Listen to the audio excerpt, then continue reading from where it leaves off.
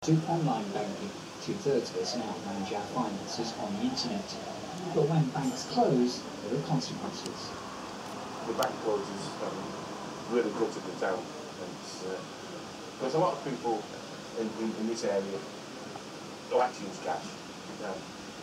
They'll get the pension money through the bank, obviously, but then they go draw it out and spend it. But obviously they've got the bank there. I think it's changed the footfall in the town, there's no doubt about that.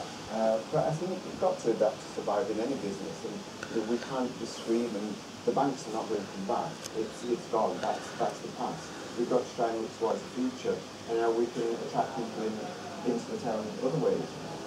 So this trend towards a cashless society is having an impact on both individuals and entire communities. But some experts argue it begins again. Fresh supply of young lambs. I think it's time for last year's crop to step up and have the next generation grounded, ready for grazing. John contemplates an important transition of his own. You get on reasonably well most of the time because you're still often out right. That's the rubber time when I'll back out and I'll back on. You know, I have an input in those decisions again. But yeah, we are doing what I think is right out when only on a bigger scale, probably. Generational change here is a long constant factor. From use to land, from John to William, in a world of change, life at Fleet Bank rolls on endlessly. And as they shepherd their latest clock back up the slopes of mighty Ingleborough, they've all got it. There.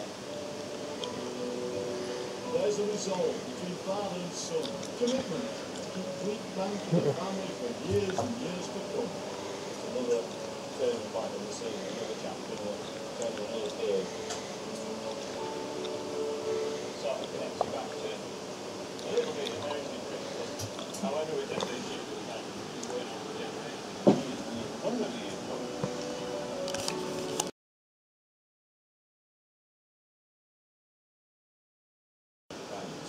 So the Scottish First Minister this morning, Nicola Sturgeon, said that it showed that Scotland was on the right path, in other words, on the right path to good government, potentially independent government.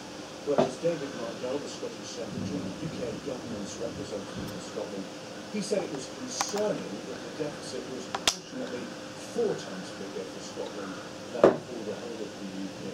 That's just the start of this argument. It will intensify as the months go on, as Brexit gets closer, and those questions about the future of Scotland, should it be within the UK after Brexit? To communicate with some spirits in this house and be able to show to the owner that it's possible and it's something real. Just think of this, all the battles, the deaths, the suicides, any of this has taken place on this land and within these walls is going to be absorbed into the building and released over time.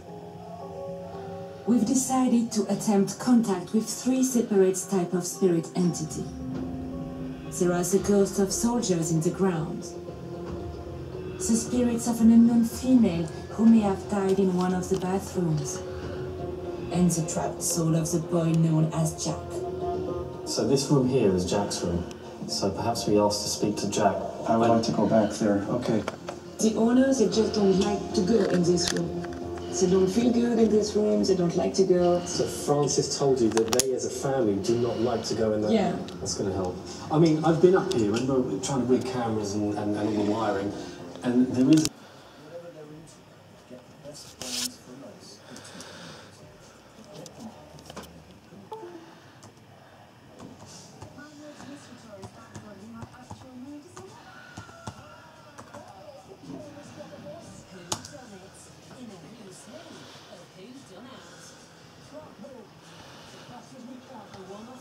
Special murder on Blackpool Express starts Sunday at 5.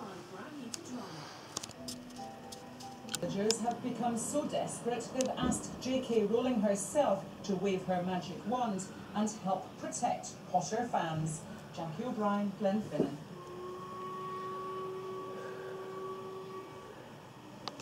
Astronauts on board the International Space Station have had to deal with a leak, probably caused by a collision with a fragment from a meteorite. One of the astronauts was able to plug the hole with his finger before it could be covered with thermal sealant and tape. Engineers on the ground are now working on a rather more durable repair, but they do say the crew of 6 is in no real danger. India's batsmen have frustrated England's bowlers on the second day of the 4th test in Southampton. The visitors are chasing England's first innings score of 246 all out. At lunch, India are 100 for 2. Our sports correspondent Adam Wilde reports. In Test cricket, bowling can be an art form. On a picture-perfect morning in Southampton, how England needed their old masters to create something spectacular here. And England have not one, but 2 of those. James Anderson the first to display his work.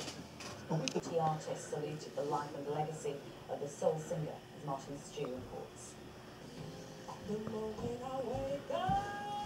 Oh, it's Rita Franklin's funeral today. Huh?